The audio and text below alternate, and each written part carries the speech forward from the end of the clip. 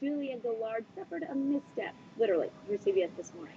Some tough times for the Australian Prime Minister, Julia Gillard, had an embarrassing moment this morning in New Delhi, India. She was visiting a memorial to Mahatma Gandhi, and she took a tumble. Later, she said one of her heels got stuck in the soft grass. Well, thankfully, she was not hurt. But not to worry, the Prime Minister came away with her quote and sense of humor intact. But a male journalist had to tell her he just didn't understand the logistics of heels and grass. The Telegraph has her reaction.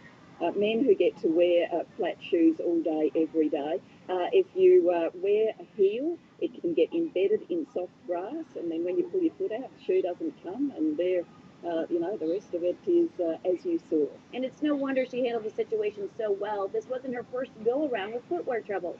The Herald Sun explained. Miss Gillard famously lost her shoe as she was being whisked from the Australia Day riot in Canberra in January, and has also lost footwear during the last election campaign. Despite the slip-up, the Prime Minister received quite a warm welcome in India, including plenty of praise for how she handled the situation.